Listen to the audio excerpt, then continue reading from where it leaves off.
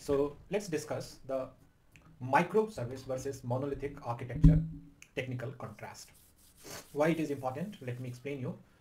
This is important because most of the time, in my experience, I have seen that uh, people are very confused in selecting the appropriate architecture, especially between monolithic architecture or microservice architecture.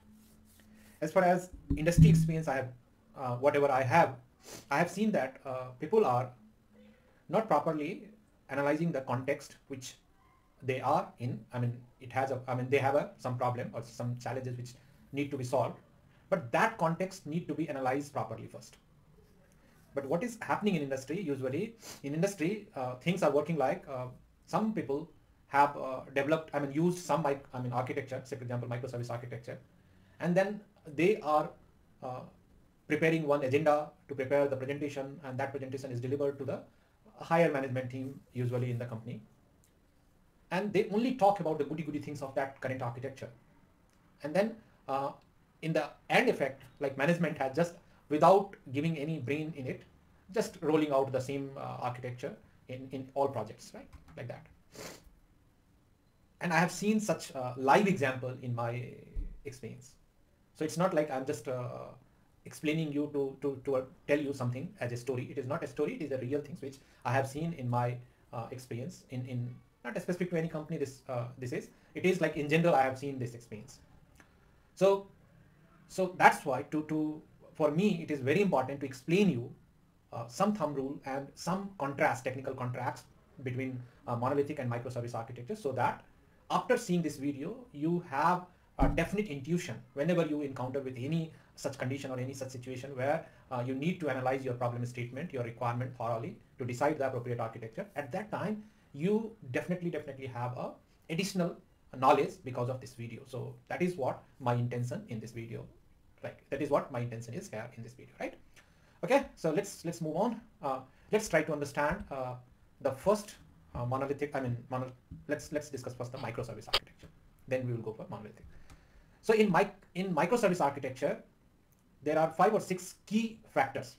You would say that these are the key principles, right? The first one is modularity, and that could be explained like services are loosely coupled and can be developed, deployed, and scaled independently.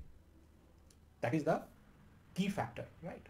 Another key factor in microservice architecture is scalability. As I told several times to you, it facilitates scaling specific functionality that requires more resource without affecting others. So it is very specifically, it is scaling to certain things, not the whole.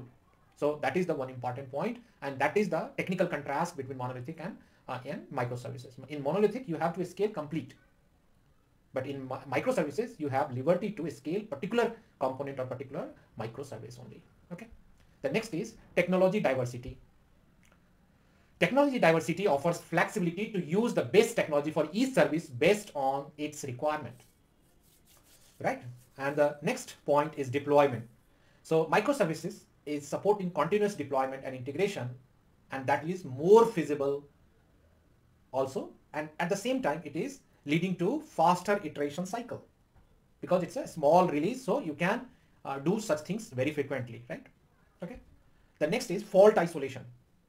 In case of monolithic, faults impacts the complete application, right? But in microservices, the fault is only comes into particular microservice, not the whole ecosystem, right? So that's why it is like fault isolation. Your fault is in particular microservice, so that particular microservice needs some fixing, but rest of the part is working as usual. There is no change in it, right? That is what more important things. This is what the important point in microservice we can assume, right? The next point is development and maintenance. And this development and maintenance is very ideal for large teams and long-term projects, as it allows multiple teams to work in parallel, right? So because of the microservices, this is possible. But in case of monolithic, it can't be possible as usual, right? Let's go to another segment, which is monolithic architecture. So the first key point in monolithic architecture is it is a unified model, meaning all components and functionalities are tightly coupled within a single service. Another key feature of monolithic architecture is simplicity, right? Easier to develop, deploy, and test initially due to a single code base and unified development environment. All right. The third key point here is performance, which is definitely good, better than microservice. So why is so? Because in case of monolithic architecture, direct method calls within a single process are faster, right? Always faster than inter-service communication over the network, right? So that's why this performance, it has definitely a better performance than microservice architecture. Another key factor here is testing and debugging. A single application is often simpler to test and debug than distributed system, right? Another factor is, in this case, scaling will work on whole system, right? So if you have a scaling requirement, you have to scale the entire application, which can be less efficient and more expensive, right? Then technology stack. You do not have liberty to choose multiple technology stack in case of monolithic architecture. It could be a constraint for monolithic architecture. But in case of microservice architecture, you have liberty to select tech stack in every microservice independently. So say for example, one microservice can be work on stack A, and you can choose stack B for microservice Y, like other microservice. So there are possibility that you can choose which stack is best suited for that microservice, which is possible in case of microservice architecture, but in case of monolithic architecture, this is not possible. So these are the basic technical contrast between monolithic and microservice architecture. I hope I have already explained it earlier also, but I think this is very much required to understand by heart to this contrast, so that whenever you have a confusion, you just remember or just repeat this contrast and then go for next lookup. You might have definite advantage after this lookup, right? So that is what I believe it will help you to now create the segregation between what exactly your context is required, and then on the basis of your context, you are able to choose between microservice and monolithic architecture. Okay, let's deep dive in the next segment of video with some thumb rule in case of monolithic and microservice architecture, so that thumb rule will help you in decide which architecture you will go for your context. Okay, so let's meet in the next segment. Thank you. Thumb rule for identifying the right architecture between monolithic and versus microservice. So here we will try to understand the key factors which should be considered to get the right architecture for particular problem. And those factors are, the first factor I will consider as a project size and complexity.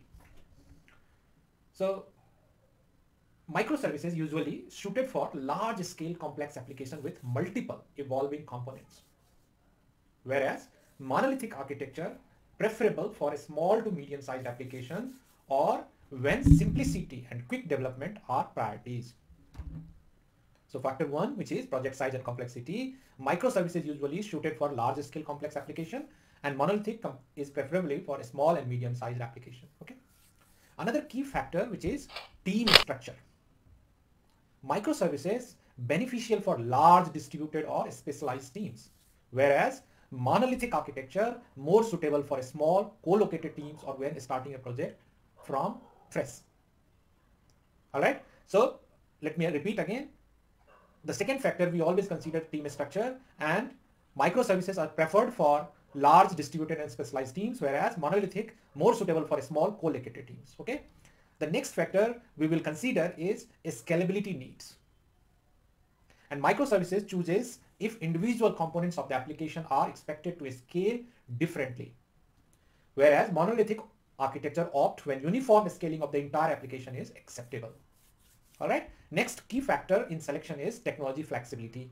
Microservices are usually ideal when different services require different technologies or frameworks, whereas monolithic architecture opt for when a single technology stack is sufficient for your complete requirement. Another key factor to be considered is development and deployment frequency. Okay. So yeah, next one is development and deployment frequency.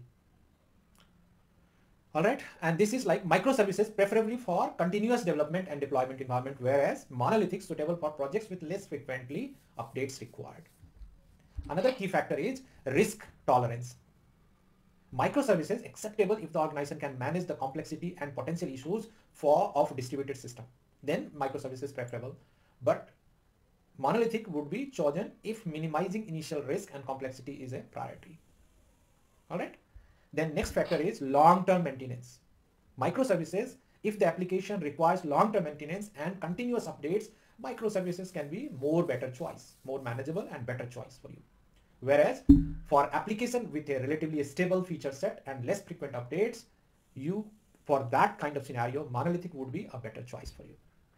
As a conclusion, I can mention here that selecting the right architecture depends on various factors like project size, team structure, team dynamics, scalability needs, and long-term maintenance plans.